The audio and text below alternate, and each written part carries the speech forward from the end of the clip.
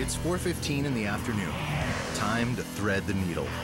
We're gonna ease up there real slow, just kind of letting the wind ease me into it.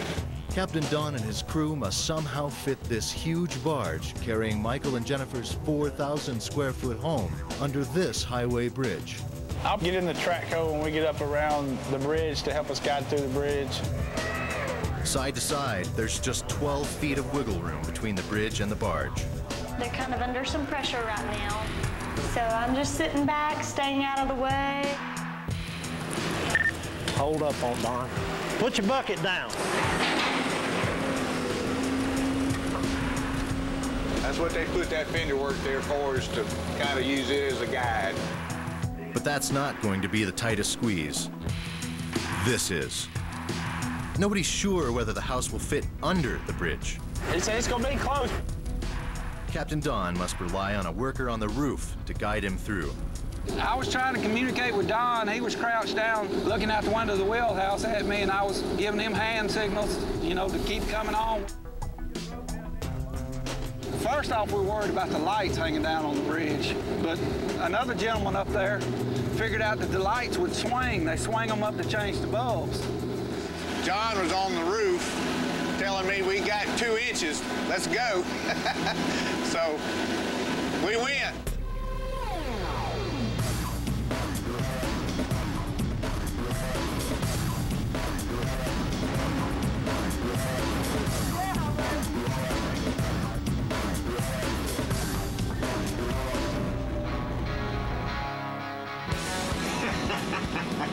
We made it. We were very close. We cleared by that much. They make it with just inches to spare. Well, 2 inches is as good as a mile, isn't it? Really? Yeah. I couldn't slip my hand between the chimney and the bridge. I see a bridge that's still standing. I see a house with still got a chimney and a roof on it. I see a bunch of smiles on some faces.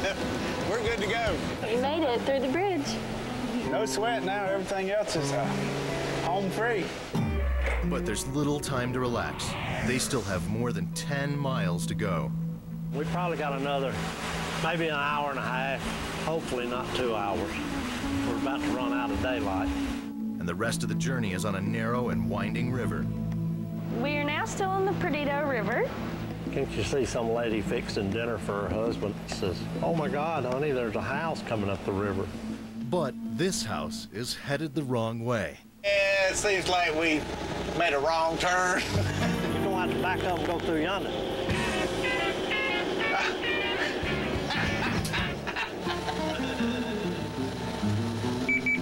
That's what they put reverse on these things for. Are you sure we're on the right road now? Now this is the Styx River. We're real close. With just a half hour of daylight left, they are almost there. Do you see those people on the bank? That's where we're going. We're finally here. It's just a big relief off my chest. I'm so excited that we finally have our home up to our site. 6.5 hours after setting sail, and just minutes before sunset, Jennifer and Michael finally arrive home. Mission accomplished. Yeah. We finally made it. It may look like it's in the middle of nowhere, but it's really not.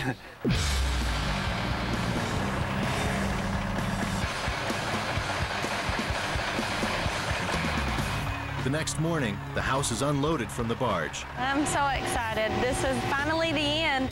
And now it's in Michael and Jennifer's hands to transform it into their home. You think it should kind of face up the river a tad, or you think it should be straight, or? I think it should be straight at the water. I didn't want them one day to pull out here in a boat and say, "Oh, I wished I'd have turned the house." It's finally home. My kids are definitely going to be raised the same way I was, right here on the water.